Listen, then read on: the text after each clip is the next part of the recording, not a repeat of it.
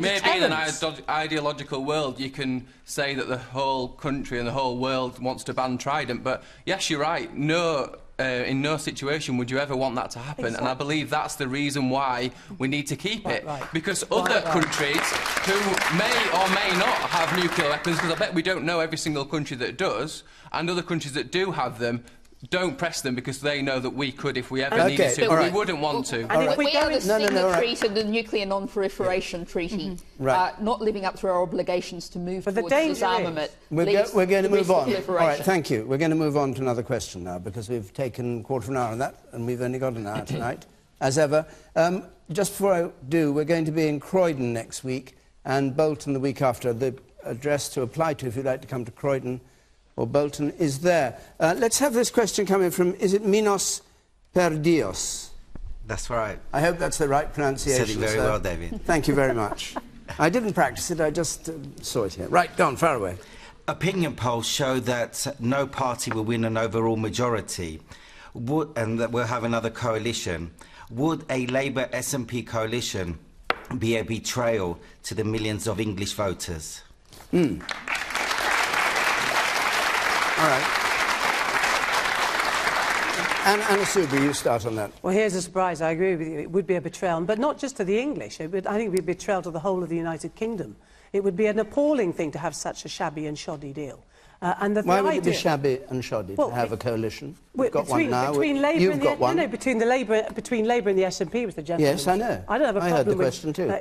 Well, I'm talking about Labour and the SNP. It would be extremely shoddy. I'll tell you why, as you've asked, and I'll continue. If you just take the example we've just been talking about in Trident, Alex Salmond has made it absolutely clear that it's a complete red line for the SNP. The SNP will not go into a coalition with Labour unless they too commit to the non-renewal of Trident. So the question for the Labour Party is, are you actually going to put that at risk, at peril? You're not. No. Well, then you won't be able to go into coalition with the SNP. I thought she said the opposite absolutely clear. Who?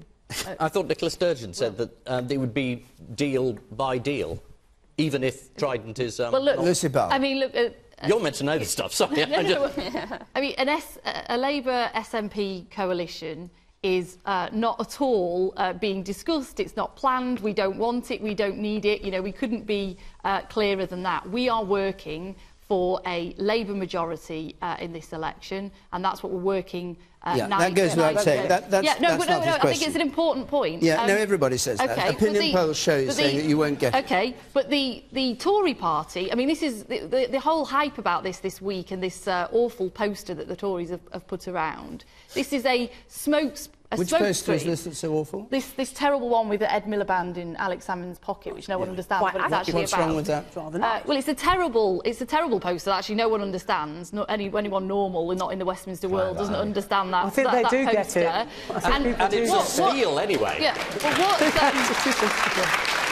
I think they know exactly. No, and I think it's a really important It's the kind point. of thing his lot would be up to. Let's face it.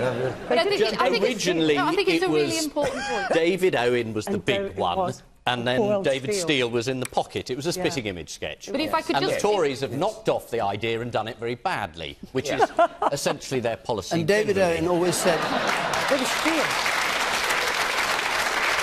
David Owen always said it was the wrong way round, and actually he should have been in Steele's pocket. Yes, he was always a populist, wasn't he? He was. Go on, I'm sorry. But sorry, no, if I could just finish the point. This has been launched this week by a desperate Tory party who, let's not forget, didn't themselves win a majority at the last election. In fact, they haven't won a parliamentary majority since 1992.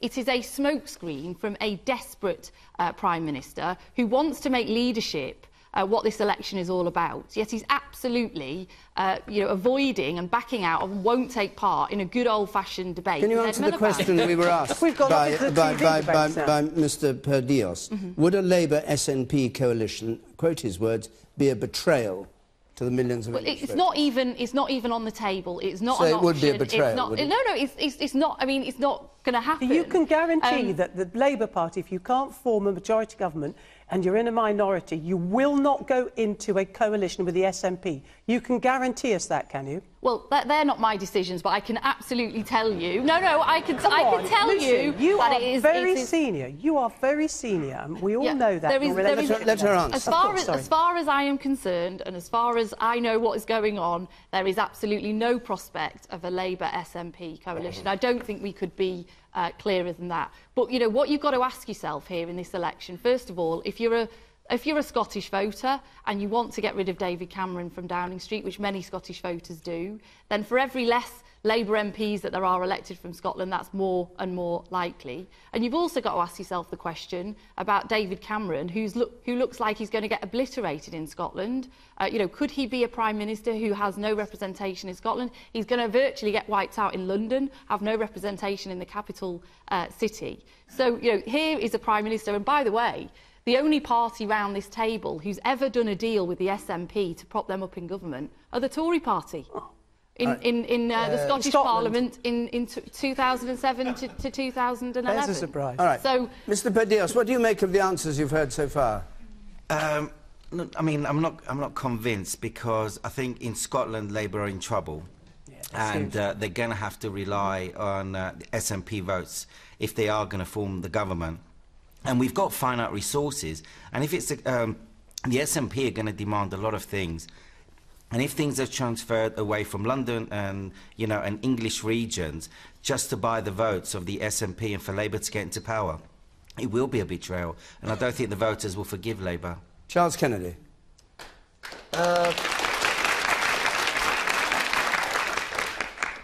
Do you know, folks, I don't know where to begin. I'm speaking as a Scot. And I've heard an awful lot of claptrap in the last few minutes, it has to be said. The question was, would the Labour Party go into... What were the words exactly? No, would a Labour SNP coalition be a betrayal to millions of English voters? English voters. Right. It's not going to happen. It's not going to happen. In a million years, it's not going to happen. Thank you, Charles. Both for Labour's interests and for the interests of the Scottish National Party. The two of them are not going to get together. Absolutely. They hate each other. They hate each other. What, so the Tories and the Liberals don't? They don't. They don't. I don't hate Charles Kennedy. Ian, but you've worked together despite hating each other. This is coalition. Ian, it's what we want. Ian, you've known me a very long time. Yes. Yes. That's a terrible admission. You've not learned anything in the process. But coming back to the point, no, I do not think that there will be a Labour SNP coalition government. I think possibly the most likely outcome of this very unpredictable general election is quite simply that no party will have an overall majority, and you may well have a minority government, but not a coalition. But do you envisage, you said there's no way they'll work together. Can you see SNP and Labour not joining forces, not in a coalition, but to just keep government running? You say they hate each other. Well, I think a responsible outlook in terms of how do you manage the governance of the country, of course, I think that will be the case. But I do not think that there will be, how should we put it?